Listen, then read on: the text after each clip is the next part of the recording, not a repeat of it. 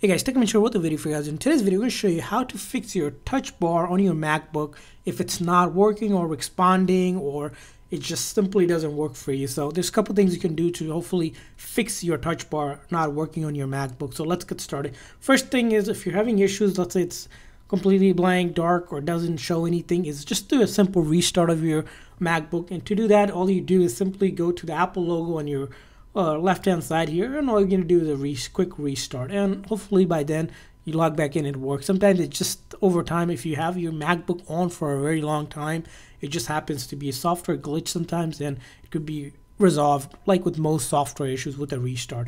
Now if that's not working, the next thing you can do is actually go ahead and open up Activity Monitor on your MacBook. So there's something called Activity Monitor that kind of monitors all the processes running on your computer. And the process that you're going to want to search for, there's two different processes that you're going to look for. First one is going to be called touch bar. So we're going to touch.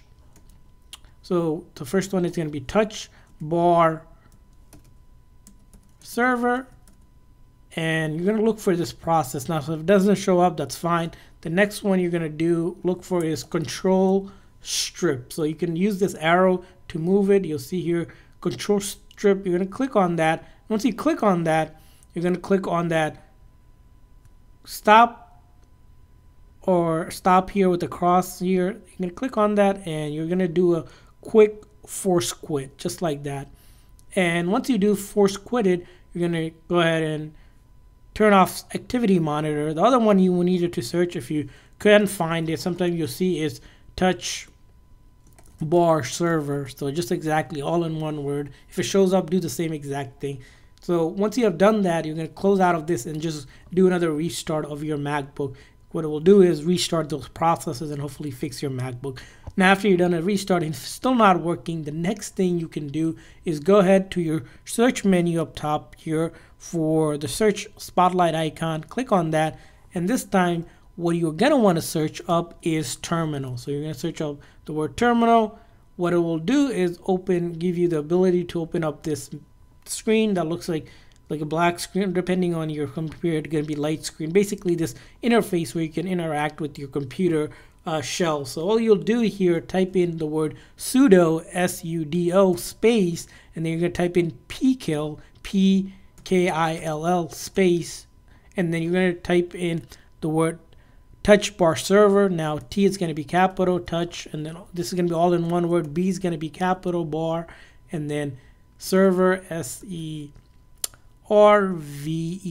server, all one touch. So again, sudo kill touch bar server, and you're going to want to do is enter, and it's going to ask you for your MacBook password for your administrator, which is generally the password you probably log in with. So I'm just going to type that in, hit enter, and it'll get to your next screen here. Same exact thing here. If you enter your password wrong, it's going to ask you to re-enter your password. After you have done that, you're going to close this out and then go back again, do another restart, and hopefully by now your MacBook is working. Now if it's still having issues, the next thing you want to do is again open up the menu from your Apple here. You can go to System Preferences, and then once you go to System Preferences, what you'll do is look for the keyboard settings here, and then the keyboard setting, verify for the touch bar option that it has app control as the option. Let's say if it's on some other control here like expanded, you want to switch back to app controls,